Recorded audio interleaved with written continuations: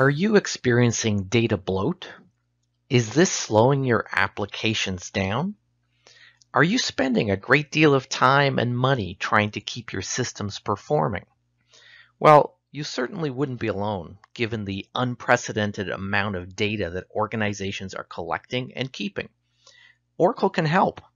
Did you know that you can seamlessly and automatically partition and compress your data to improve performance? In fact, with Oracle database compression technologies, you may even be able to defer your next storage purchase by a few years. Let me show you how. Oracle offers many enabling technologies in the database that address the ill effects of data growth, including degrading performance. These capabilities can be used independently or, as you'll see, better together. Oracle Database Partitioning lets us segment our data for better management and performance. Partitioning is a foundation for our database information lifecycle management strategy.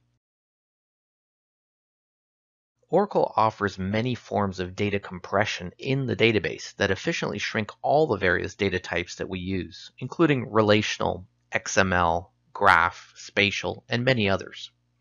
These compression technologies cover all use cases, including actively updated transactional data, as well as read-mostly data warehouses. Unlike storage compression, Oracle operates on the data in its compressed state, making it far more efficient. Heat map lets us identify and track data usage patterns so we can categorize our data. For example, we might tag our data as hot, warm, or cold, depending on when it was last updated or read. These capabilities enable us to optimize our ILM strategy and drive automation. Compression and storage tiering enables us to apply different levels of compression and to move data to different storage tiers according to usage and performance needs. This is based on our heat map technology. Finally, automatic data optimization brings all these technologies together and lets us automate the entire process. We do this using easy-to-understand policies, such as if the data hasn't been read in over 30 days, increase the compression and move it to a lower tier storage. So, now you know.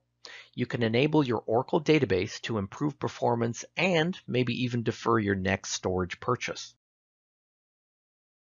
To get started, make sure to check out these great resources on Oracle.com, including the free partitioning and compression advisors that you already have in your database.